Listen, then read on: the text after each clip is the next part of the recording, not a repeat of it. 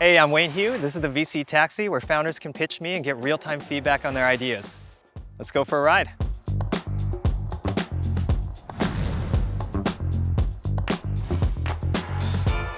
Welcome. Thank you. Thanks for joining. Well, I'm the co-founder and CEO at Nearshore. We are building the fastest way for businesses to produce physical products in the US and Latin America. On the factory side, we partner with some of the largest factories in the country. We are automating the coding process and escrow process. And on the brand side, in a few days, we're launching Luna AI, which is essentially a guided AI flow for businesses to capture everything that they need in order for our factories to quote. Can I ask, on the manufacturer side, is there any behavior shift that's required for them to adopt, I guess, your standard of how you present data or structure data? Yeah. Have you built something before? How did you do that? Yeah. There's a lot of behavior change. Because I've created a similar business prior to this, I already had established relationships. And so it's this macro trend of businesses going from large batch production to like smaller read and react programs. Like H&M and Zara are doing these like read and react programs. So smaller batch, faster turnaround times, more regional. You know, they're seeing all these trends and they want to be a part of it and they don't know how. They're now really excited to be a part of this because it's making their life easier and taking things that they usually would take days to do, like the coding process. Yep. That's now instant for them. Recently, we had this established pet leash brand to come onto the platform. They're producing 10,000 units in China and wanted to find a local factory. So they came on, put in an RFQ to the platform. Some of our factories saw it, requested. They were matched with 5 factories and are already producing samples just in a few days.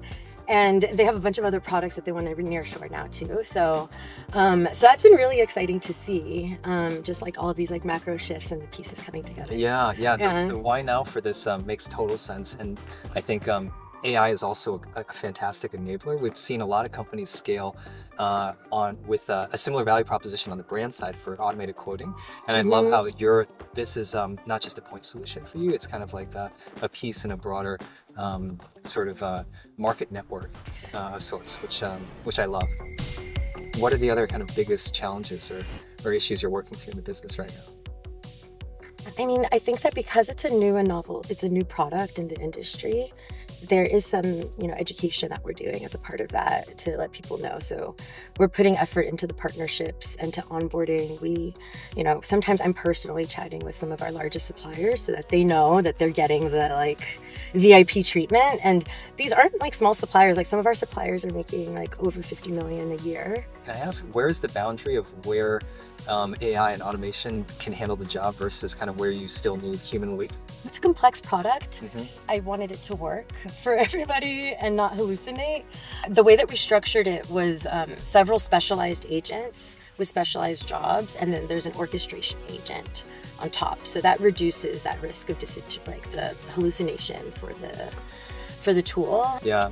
I love the model generally. At SignalFire, we invest in a lot of market networks, and what I love about it is there's a lot of industries where the value of automation is very clear, but they may not have very large software IT budgets necessarily. They actually they have tremendous influence over very large transactions. And if you can actually provide a piece of workflow that embeds yourself on both sides and you could monetize on the transaction itself, it's like, I think there's a great win-win where, you can build a business model that's aligned with sort of, software budget poor, transaction rich, buyers on the other end. I do think a lot of AI diffusion is going to happen through, to your point, folks who have the relationships and could do, I'm not going to say consulting, but maybe originally had built up, strategic thought partner type relationships. It's fun. It's an exciting time building an AI. Yeah, exciting manufacturing. Exciting to see you push this movement through